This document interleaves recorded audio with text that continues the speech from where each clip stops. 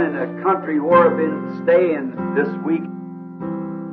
I love my friends down there. It's a little vacation before these big meetings. See,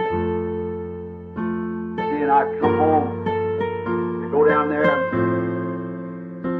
go out squirrel hunting with these brethren. And this families rather that I stay with down there are certainly lovely people.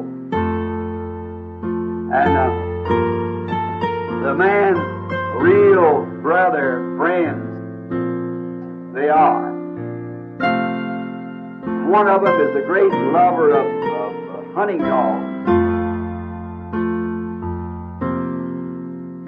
And he has a pen full of them up there. And I've seen the prettiest little hound down there, a little fellow with what I call about that half a dog high and 2 dogs long, you know. They running around the house there. I thought, wouldn't Joe like to have something like that?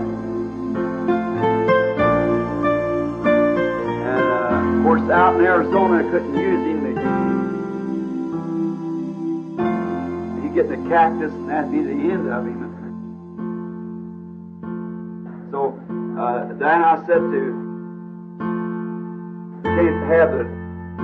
They don't use dogs in there in that part of the country because they just couldn't use them. The weather, the condition of the country with cactus, they get killed. And then threw a hound out there. Wolf or something, kill him perhaps. Anyhow, get out. So then, this man said to me, "You can just have him," but I couldn't take him. I appreciate it. Come to find out, it's one of his favorite dogs. This man's got a lovely little wife, little kitty. The other day, she started back out with his car, and she had this Oldsmobile car. The little dog's only about that long. It's a puppy, and she run right straight over. That Oldsmobile going right across the little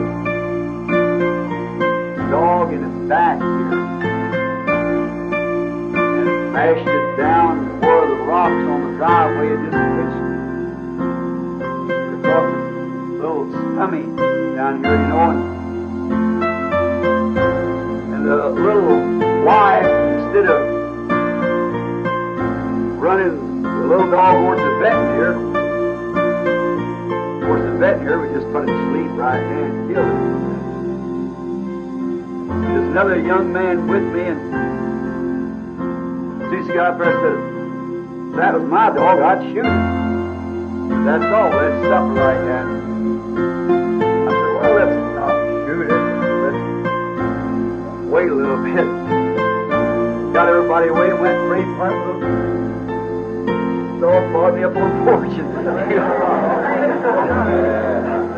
Yes,